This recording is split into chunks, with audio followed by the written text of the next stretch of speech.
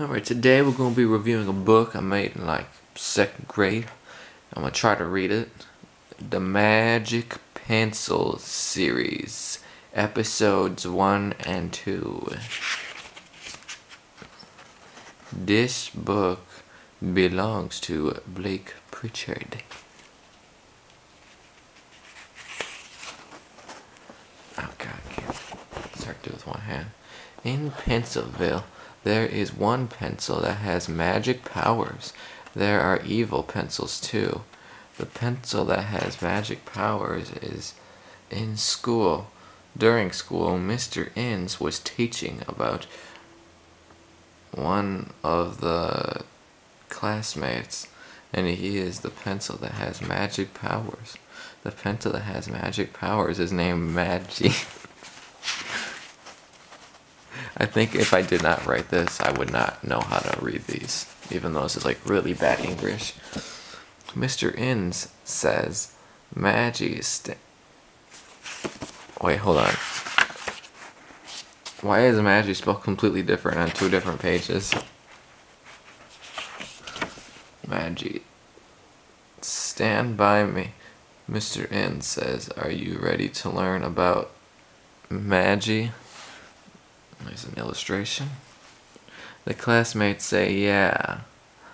Mr. Innes says, alright, we're going to see how to make magic power. This is how you Malu, I guess it says make. This is really bad E. Make magic powers. First you say Maggie, then write my name, and last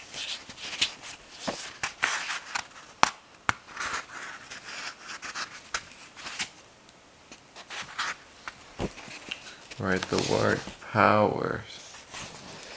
If you ever write evil power after school, Maggie. What? Is that supposed to just cut off? If you're evil, right? Oh, if you're evil, write evil power. It's very specific. After school, Maggie saw Rono, I think that is, destroying the city. Maggie battled Rono, 66 Vivo. Battled Pono, battled Rono, a really bad R, like extremely bad R.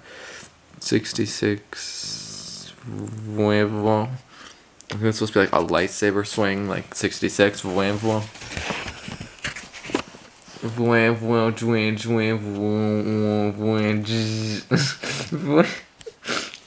After that, Rono was dead. The magic pencil to the revenge of the last Evo pencils. In Pencilville, the magic pencils saw the last 2 villains left. Their names were Darth Pencil and Pencil Mall. Pencil Mall died. Darth Pencil threw the moon at Maggie. Maggie died a few hours later. Maggie came back to life. Oh, there's an illustration.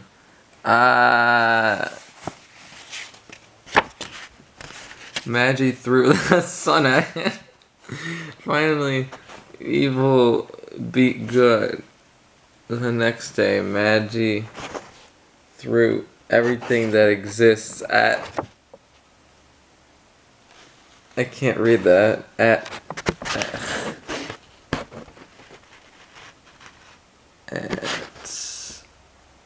him. That day, the last battle. The battle he died. The end. Other stories. These tales of the magic marker, the magic eraser person, the magic crayon, which I never made any of these, but I give this let's see, what do I want to give this, like the 2 out of 10? No, let's be generous because I was a little kid. Let's give it how about a 4 out of 5, just because of how funny and random it is.